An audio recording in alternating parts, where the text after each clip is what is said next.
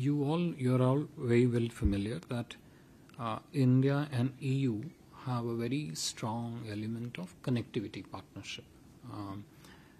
And this connectivity partnership structures across a range of areas. So you could call it infrastructure connectivity, digital connectivity, financial connectivity, physical connectivity across a range of areas.